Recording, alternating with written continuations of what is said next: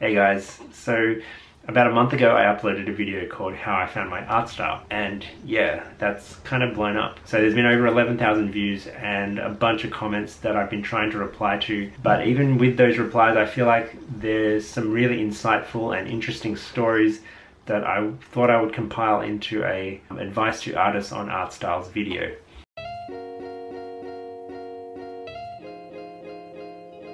So the number one piece of advice I have is to never stop practicing fundamentals. So this comment from Crow Richer says, I'm in the middle of practicing fundamentals. It's tedious, but I've already improved a lot.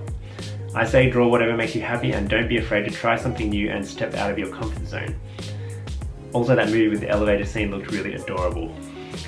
Okay, so thanks Crow, and most likely you've already seen my reply, but I just want to share it with everyone else. Basically, I told Crow that I don't feel like I'll ever stop learning, and I mean, I don't want you guys to feel like I am at a point where I can just stop learning and I'm all good. Do you know what I mean?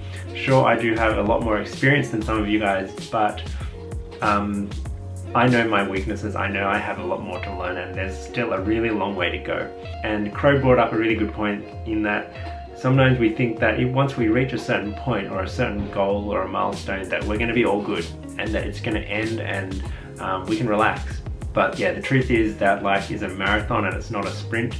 So if you're an artist out there that has that point of view, thinking I just need to draw a certain way, or I need to get to a certain level where I can get a job as, say, an artist, a video game artist or an anime artist or something like that, you need to take a step back and think to yourself, maybe this isn't the right way of viewing things, because you're definitely going to burn out. The best way to approach it is just to lean into it, you know, just be like, yep, I'm learning and that's okay, and that's just part of life, and just enjoy it.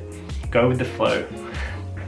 Keeping under the topic of fundamentals, when I saw the response to this video, I was worried that some people might consider it as license to give up fundamentals and do whatever makes them happy, because essentially that was one of the main thrusts behind the video, do what makes you happy, right? But truth is, you need to keep striving to learn and understand reality, no matter what. So this comment from Darthik Lassi says, I've gone to an art high school and I'm currently going through college for digital animation. I've always been told my style was too cartoony or simple, especially in high school. I'd always tried to draw realistically, but it always stressed me out that I couldn't pull it off. Watching this really gave me a new look on how I doodle. Thank you for that.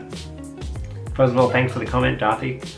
And my response to you was that we need to keep striving to draw realistically, but not because we want to impress other people or because other people expect us to do that. We need to keep striving to draw realistically so we can understand and improve our skills. So most art forms have a fundamental base set of skills. You know, in music there's certain things that just sound good, like certain harmonies and I don't know, I'm not a musician, but if you do play an instrument you probably know what I'm talking about. So knowing the rules is helpful, not to restrict us or to say that we have to do it this way, but once we know those rules we'll know how to break them. I don't know if you guys know, but Picasso, who drew some really crazy, weird modern art, was actually a really skilled painter in like realistic styles, and he really knew what he was doing. So there's definitely a difference between someone that is just drawing randomly and saying that it's art versus someone that is trained and really knows their stuff and is breaking rules and making those stylistic decisions on purpose. And a quick little comment here from someone called Scribble Cloud says, you can always see if it's professional no matter how simple it is.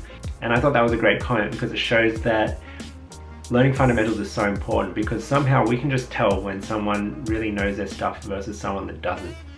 Anyway, we need to keep striving to improve and become better and work hard, but we also need to question our motives for doing that. Are we doing that because other people expect us to, or because we really enjoy art and we enjoy the process of learning and discovering? Okay, so the next big piece of advice is that there's no such thing as one style being better than the other. It's all about your audience. So Savagely Small says, I would die inside, all of that progress, you seemed so professional. I don't understand how people like more cartoony style than realistic, but that's their opinion. I'm just glad you found your way. I'd still die with knowing I could be up to video game artist standard to cartoon style. First of all, thanks for the comment. You brought up a really good point, and in my reply to you, basically I said that The way I see it, once you learn a certain style and then you transition to another style, it doesn't mean you've forgotten everything that came before it. Once you get to a certain point of development, you're going to be able to switch between styles. And a really great example in another discipline would be, say, musicians, right?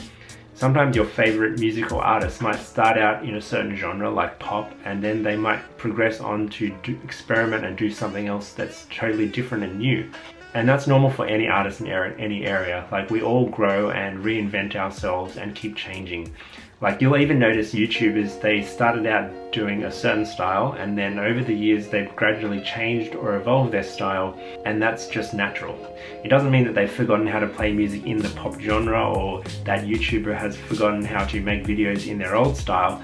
It's just that they're growing and they're changing. But more importantly, as you become more advanced, you can change styles, and the advantage of that is that you can target different audiences, appeal to different groups of people, and switch your style based on your messages and your ideas. And this was kind of related to another comment which was kind of negative, so I don't want to feature it here, but basically I told them that the way we value art isn't always based on the amount of skill or the man-hours taken. So basically, to boil it all down, beauty is in the eye of the beholder. So we shouldn't look down on other styles and think that they're inferior. Every style has its own purpose, place and time, and as artists we need to know when to use them and how to use them to achieve our goals, to tell stories, to communicate ideas and things like that. Okay, so finally, the third piece of big advice is do not let the opinions of others drown out your own. So Leanna says, I've been drawing seriously for about 2 years now, and art style was something I used to get hung over since I greatly admired realistic and detailed art, yet preferred exaggerated cartoony styles. Currently I still respect more realistic art and do hope to improve in that area, but mainly focus on cartoony art. This kind of bothered me because a lot of my peers prefer detailed art and with high technicality, whereas I tended to prefer contemporary art or simpler looking art that effectively communicated big or relatable themes. My difference in opinion bothers me from time to time, so it was really nice to see this video which kind of worked in the opposite way to what most of my peers think. First of all, thanks Leanna for that comment, it's really great. And to the rest of you guys, there's two main things happening with Leanna. So the first thing is she has her own bit of dissonance inside, so she really loves realistic stuff, but then she also loves cartoony stuff, and she feels torn between the two. And my piece of advice to that is to do both. So keep doing life drawing and improving your skills. That'll allow you to get that realistic urge out of your body and, you know, explore that side. And then also do your cartoony stuff. And you'll find that as you grow in your traditional or realistic approach, your cartoony stuff will increase as well. Somehow it just has a way of filtering through, and yeah, it'll just make you even more awesome. The second part of her comment talks about how her peers really appreciate detailed art, and in turn she's feeling kind of pressured to pursue detailed art because it's just more respected. She's bothered by her difference of opinion to everyone else. And my advice for that is to never let anyone else's opinion drown out your own. Now don't get me wrong, I'm not a proponent of having an opinion and just following it blindly. I think that we all need to be searching for truth, and we need to be continually testing our ideas and trying to see if our point of view is actually correct. Over time, if you've realized that yes, your opinion really is strong and you really have the conviction that it's true, you can't let anyone else tell you otherwise. So for example, I'll never let anyone tell me that a certain style is better than another style, because style really depends on context, audience, your capabilities, the resources that you have.